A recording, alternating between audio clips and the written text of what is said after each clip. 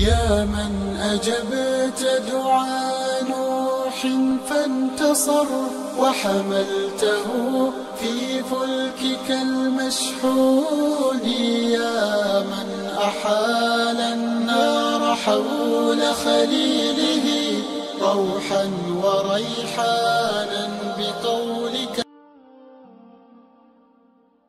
إن الحمد لله رب العالمين والصلاة والسلام على رسول الكريم. Assalamu alaikum wa rahmatullahi wa barakatuh. Welcome back for a few words.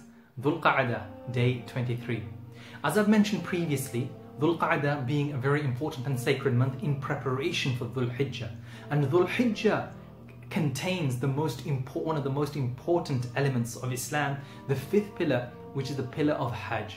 And Allah subhanahu wa ta'ala has actually sanctified the month of Dhul Hijjah to such an extent that the month before and the month after have also been sanctified, have also been given this sacredness in preparation, in exaltation of Dhul Hijjah itself. So much importance, so much emphasis has been played. And one of the reasons that the ulamah of the past, they've actually told us that the Hajj is something that contains all the other four pillars.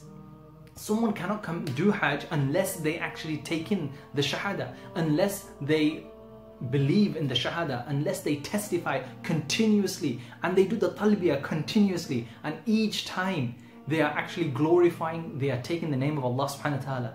And within the days of Hajj, of course, a person has to do the second pillar of Islam, which is Salah. And at the same time, throughout the entire duration, from the first of Hajj all the way to the day of Yawm al-Arafah, a person would actually be involved in the fasting. And that fasting is another pillar of Islam. So the person is involved in fasting. And from the beginning, throughout the entire month of Dhul Hijjah, the rewards of sadaqah is increased. The rewards of sadaqah is given many folds.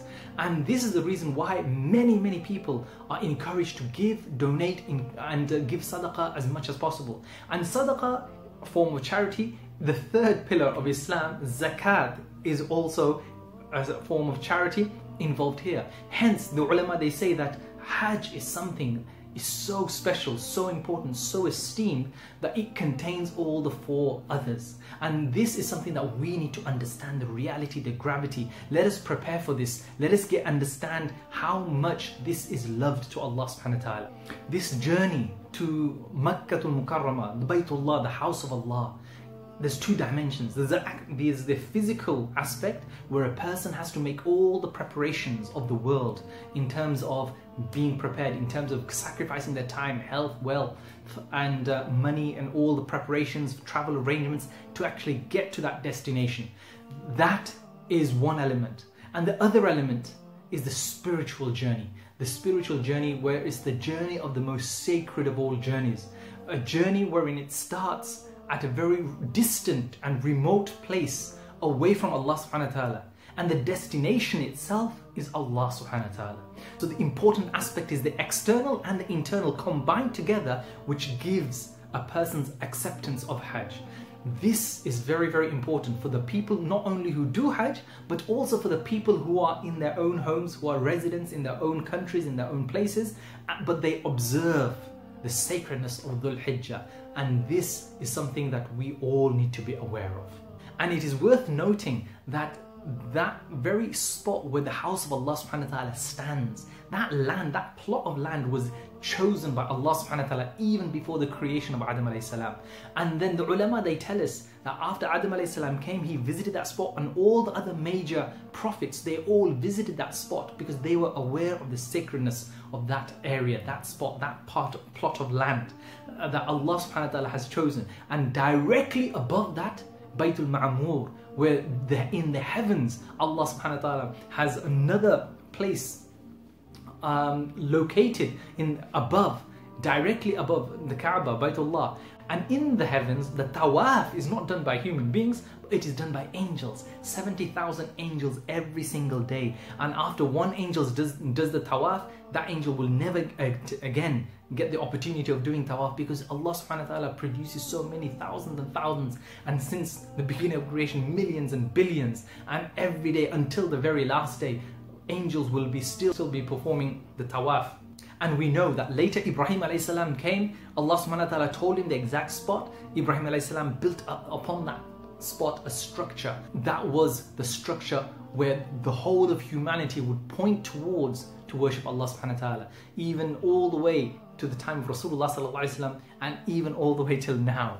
So this is something that was heavenly, chosen by Allah subhanahu wa ta'ala thousands, hundreds and thousands of years ago. So under normal circumstances, people throughout the entire world, they would be preparing, and they would have actually bought their tickets and got their visas months in advance. Some of these agencies, they get sold out a year in advance. There are some Muslim countries where people are in a queuing system 10 years in advance, 15 years in advance, subhanallah. We know of people in places like Indonesia, where heavily Muslim populated areas and countries are, where people have to book themselves over a decade in advance, and they are chosen. It's like a lottery system if they're lucky, if they're fortunate enough. May Allah subhanahu wa ta'ala give us the tawfiq and ability to be fortunate. May Allah subhanahu wa ta'ala make us amongst the fortunate ones to be able to visit the house of Allah, Baytullah, the sacred land, the sacred spot where Allah subhanahu wa ta'ala brings us from far away lands to the vicinity of His beloved area, beloved spot, where He says that this is a very important spot, and we visit that important spot. Be in preparation. What are the things that we need to do? How do we prepare? What kind of actions do we need to take? What are the things that we need to do more of? What are the things that we need to do less of? And what things that should we not do at all?